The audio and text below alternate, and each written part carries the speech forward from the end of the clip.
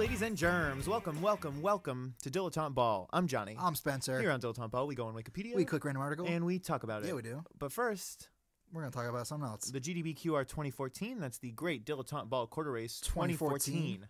That's where me and Johnny try to collect all the 50 state quarters. 56? Something like that. We're never going to actually find out. The state quarters, not the National Parks quarters. Yeah, fuck the National Parks quarters. Here, Johnny, I got 2 more quarters for you this week. How many do you have? None. Perfect. Let's start off with Pennsylvania. This looks good. I like this one. This, first of all, it has the outline of Pennsylvania. It's a trend. And a Philly cheesesteak. It is a giant. Oh, probably the Liberty Bell. You know, it's not. It's not the Liberty Bell. It does say virtue, liberty, independence, and some sort of woman. It's a woman holding a Philly cheesesteak. She's holding a Philly cheesesteak. She's holding a staff with an eagle on top. I don't know who she is or what she represents, but she's there. Maybe she's Lady Liberty. Maybe that's what Liberty looks like. State. What is that? Is that like a caduceus? That's what I thought it was too, but it doesn't have snakes on it. Weird. Yeah, I don't know. While you're looking at what is that? What is that other little thing inside of the? I just glossed over it. It looks like the interstate symbol. Weird. Like Pennsylvania is the home of the interstate or something. Don't know. Couldn't tell you. Maybe it's a key. Maybe that's the bell. Who knows? The next state I have is South Carolina. Also has an outline of the state in its background. Oh, gotta have the palm tree. Yeah, it's got the palm tree with a little star next to it. First of all, everyone from South Carolina loves South Carolina. Well, I don't even know if they love South Carolina. They just love that fucking palm tree. They love that palm tree. Yeah. Fuck. It's really crazy. It's really crazy. I mean, everyone in Chicago loves the Chicago flag, but you don't see it everywhere. Like, no, and you wouldn't go to Arkansas and see it plastered on your car. And also, like, the Chicago flag's dope, and that's just a stupid fucking palm tree and a moon. yeah, for real. There's no because the Chicago flag is so simple, right? But it's laden with symbolism if you know where to look. But the palm trees the palm tree represents the palm trees because we love them so much, and the moon is the moon because we love sitting outside under the palm trees and looking at the moon. Have some lemonade. Hey, right, exactly. And besides the palm tree, there was a little songbird. I couldn't tell you what kind of songbird it is. I don't even know if it's a songbird. I'm gonna say it's a thrush. It's a palmetto state. Is what it says. The palmetto state with a thrush. I'm just making that up. I don't know if that's a. So then maybe it's a palmetto tree and not a palm tree. Is a palm tree a palmetto tree? Was a palmetto bug a roach? Yes. Okay. Yeah, it's a thrush for sure. You brought out your jeweler's loop and you're examining this bird.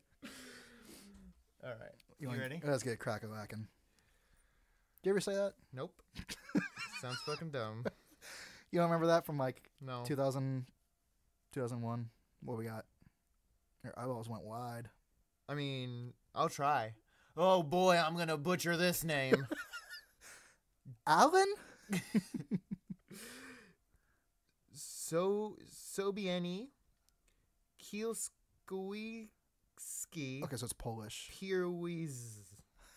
Yeah, we've got quite a few Polish places. Is that so? Yeah. I'll buy it. It's a village in Otwock County, Gmina Sobienie, Jezuary. Population is near 200. Look, it's near 200. We can't be bothered. We just know that there's 200 library cards. 6, 8. 200 library cards have been issued in the past 40 years. In the village is Voivodeship Road, 801. Oh, fancy. It lies approximately 3 kilometers, 2 miles southeast of Sobienie, Jezuary. How much do you want to bet that's the only road in the whole city? I mean, probably.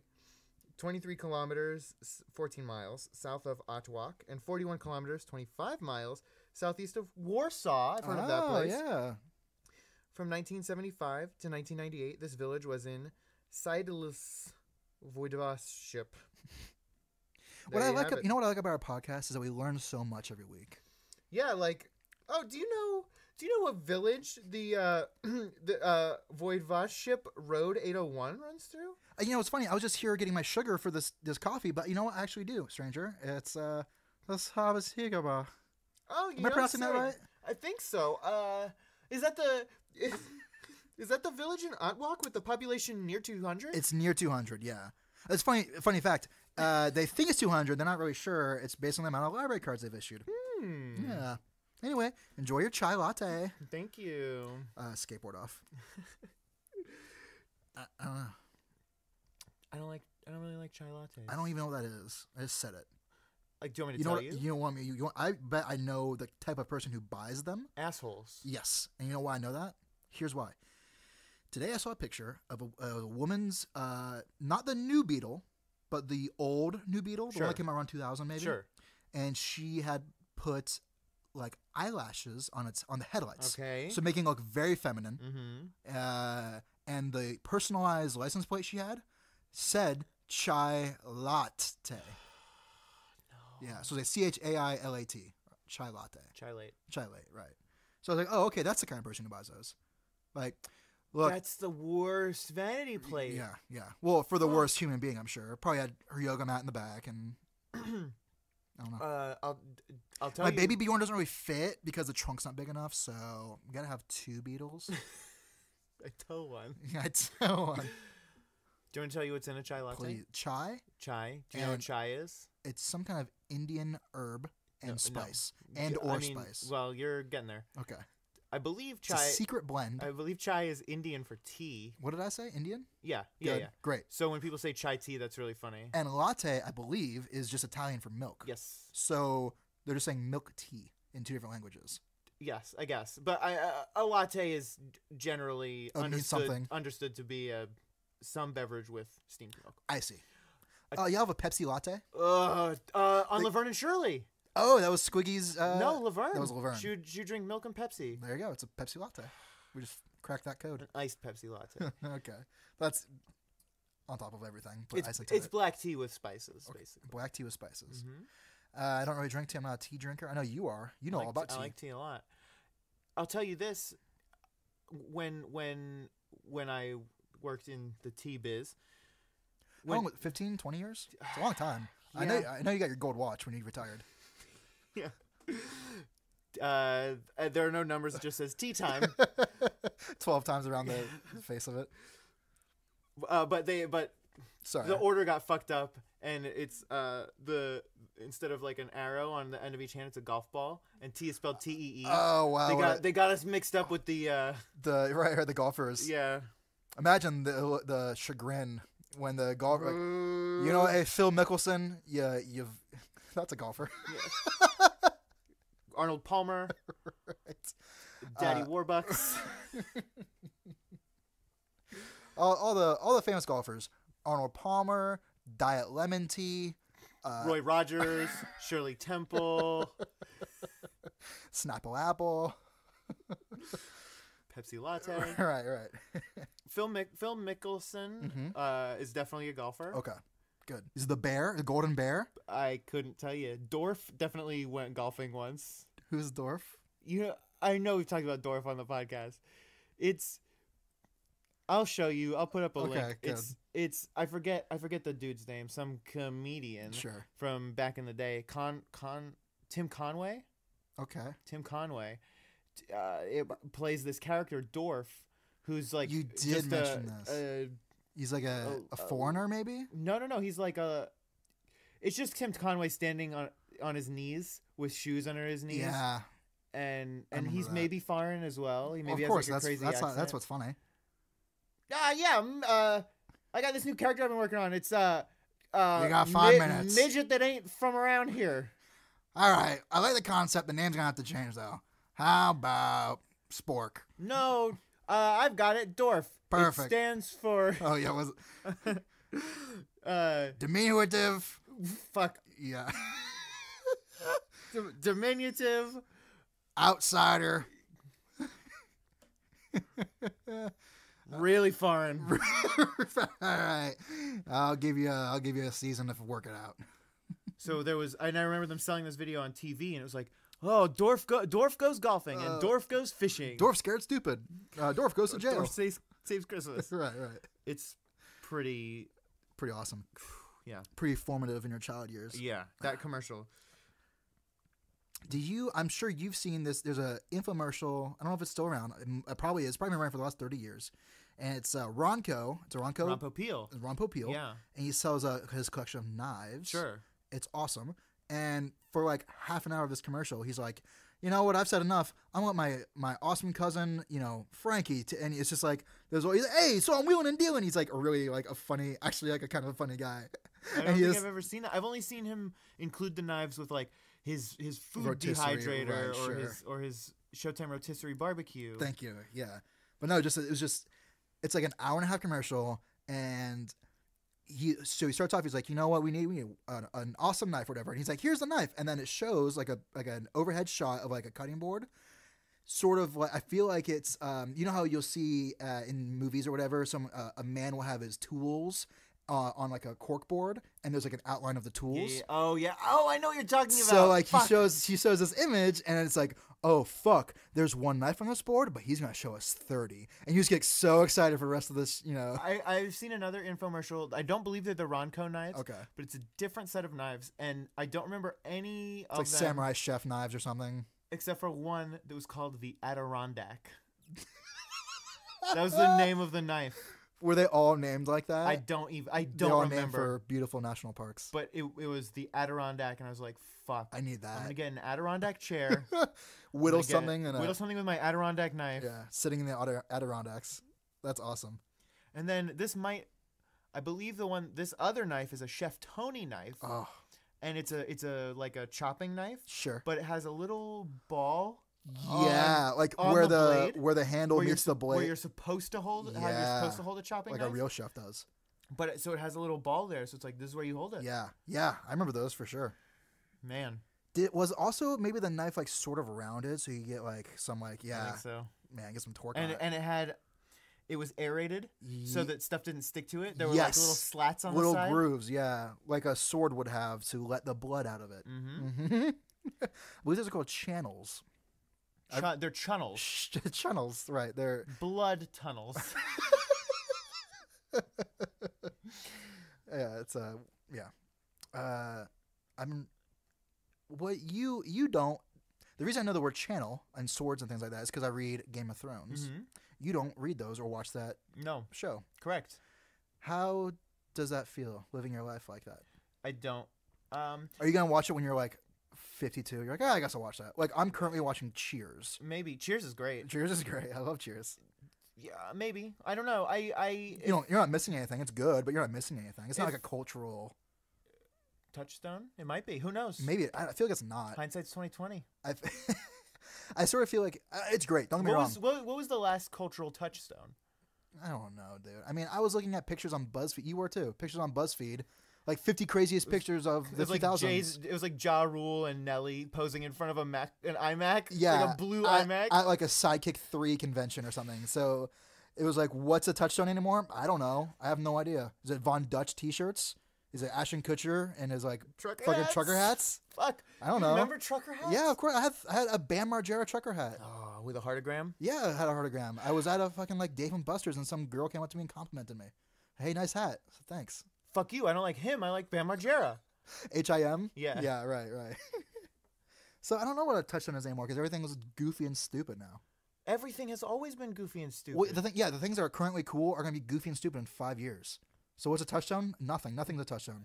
I've never seen this, but Breaking Bad is maybe a touchstone. That was a big deal, right? Yeah, it's a big deal. I don't know. I mean, freak, dude. I've seen like 5 movies in the theaters in the last 10 years. So I don't know anything about anything. I'm watching Cheers for God's sakes on Netflix. It's so good. It's really good. So I'm gonna say Cheers. Who's your favorite character on I'm Cheers? only in the first season. Sure. That's all. I mean, the first I like episode. Coach. I like Coach a The lot. first episode. Ooh, Starts off with a you're in for Yeah. bad news. Oh. Oh no. Well, you have to have known that. I don't know right? anything. I know he has a spin-off show, maybe. No. Well, there's a spin-off show called Coach. That is not a spin-off. Craig T. Nelson. That It's is not Coach. No. Does Coach die? Does the actor playing Coach die? Yeah, that's why Woody Harrelson comes on to play the character No. Woody because Coach fucking dies. Like in real life, it's not. Yeah. Like freak, dude. When is that? Like season 1, episode like 8. Like It's maybe 2 or 3. like just enough to like oh, I love Coach. Coach is great. Right. Well, that's too bad. Freak, man, that sucks. Yeah. I mean, Woody Harrelson's great, and I'm sure. You know what's really funny? No. Okay. Jessica, the The official official girlfriend of girlfriend Dilettante Ball, had never. Well, I guess you haven't either. She's never seen Woody Harrelson in a comedic role, so she only thinks of him as like, oh, he's Like he's in True Detective, Right, and like a like policeman. these, so Sure. he's only in serious roles. So she hasn't seen like Kingpin. Oh, Kingpin's so good. Yeah, or Cheers, where he's like just a lovable goofball. Right, he's in Zombieland. He's comedic role in Zombieland. Yeah, that's true. I mean, comedic enough, but still but, a hard guy. But in general, she that's interesting. She had no idea that he was ever. She's never seen White Men Can't Jump. Right. That'd be like if you like, oh yeah, I love Robin Williams. Like such a good serious actor. He was really great in 1 Hour Photo. Right. And Good Will Hunting. Like really, probably the greatest serious actor of our time. You know what my favorite movie is? The Number 23 with Jim Carrey. Right.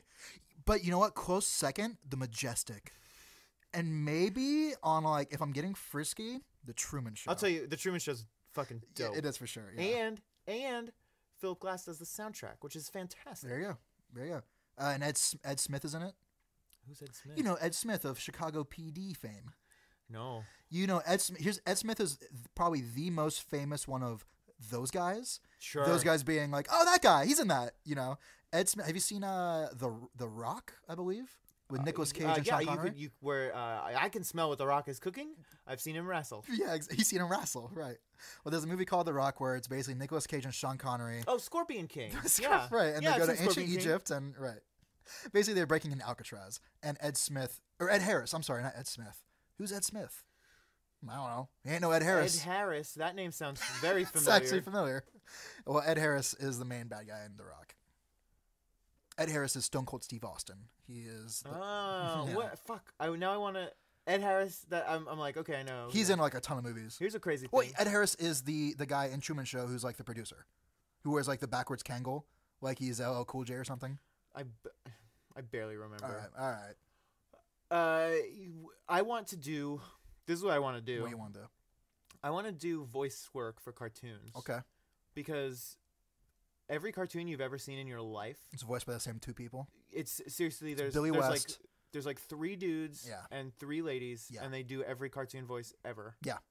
I would just watch an episode of the Clone Wars where there was like a kid, and I was like, oh, that kid's voice is the same voice I've been hearing as kids' voices since I was a kid. Oh, that's Phil and Lil from Rugrats. Exactly who it is. You know Hondo from the Clone Wars? No. The pirate? The dope pirate? Yes.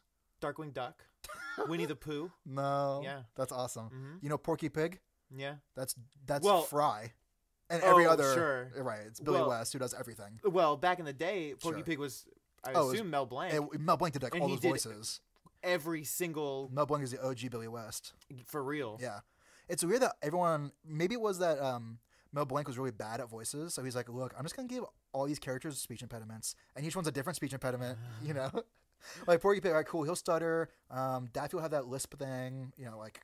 Billy West is basically like, oh, the real guy can't do this anymore? Let's get Billy West. Like when they have a real actor doing something, right? And then the real actor does the movie.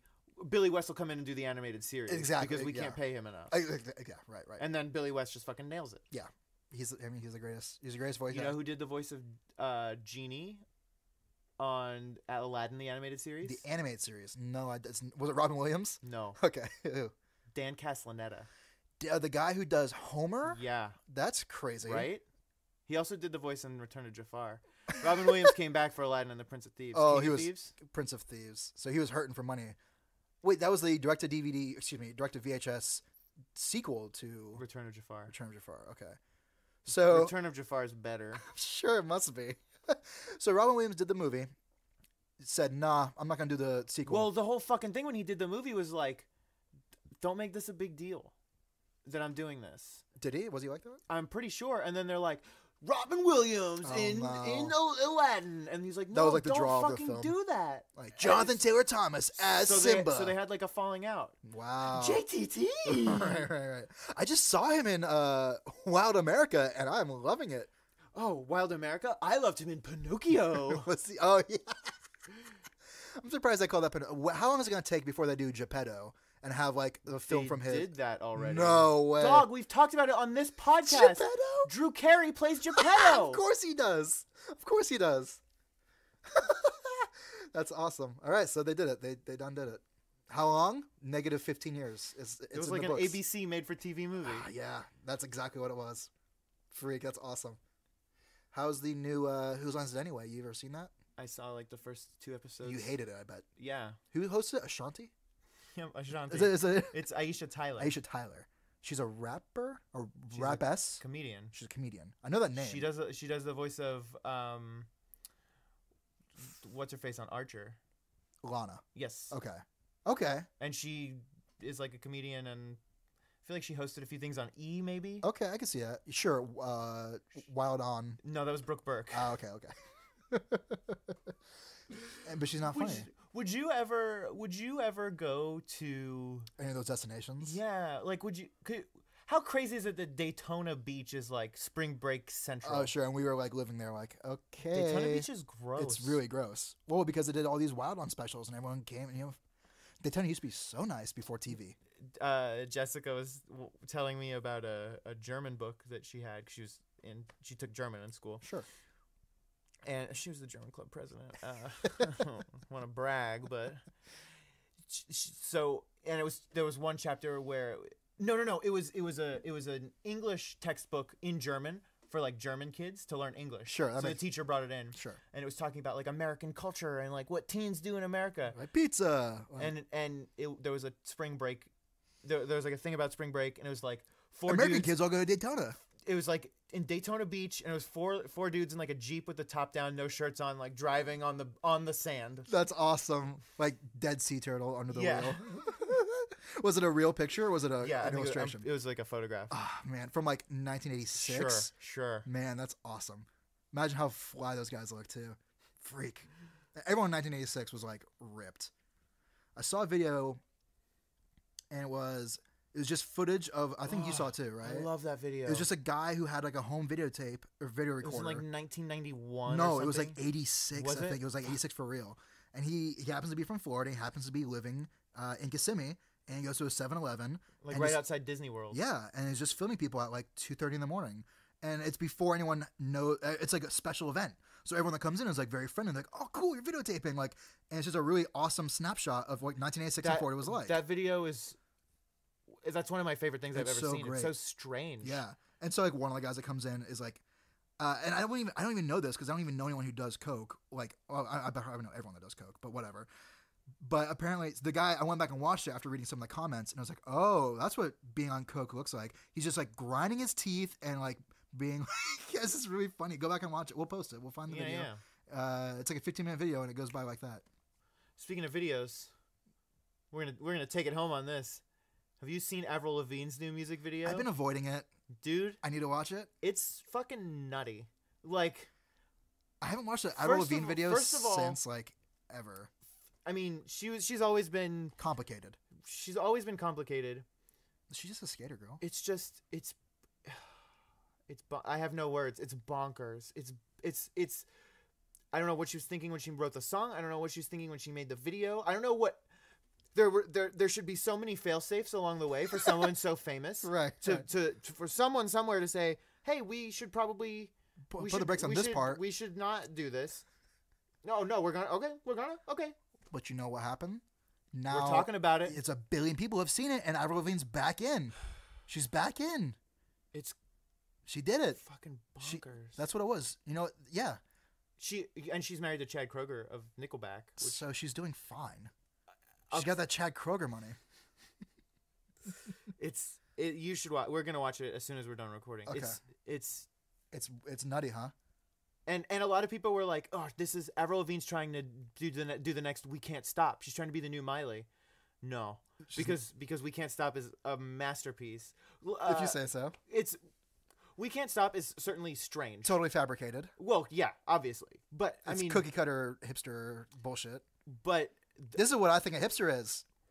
Which, sure, yeah. I mean, yeah. If you want to do that, go for it. But it's man. Yeah. I mean, also, what happens in it? Describe it for me. I can't. You can't do it. It's like, so the song's called Hello Kitty, which is already crazy because what the fuck is Hello Kitty? Right? Can you explain that to me? We've talked about that before on the podcast too. No one knows.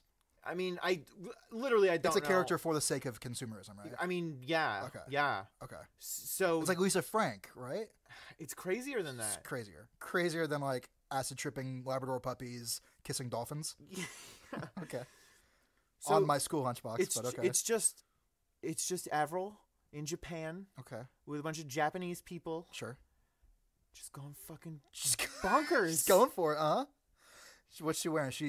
I mean, like a fucking like tutus and just crazy shit. Okay.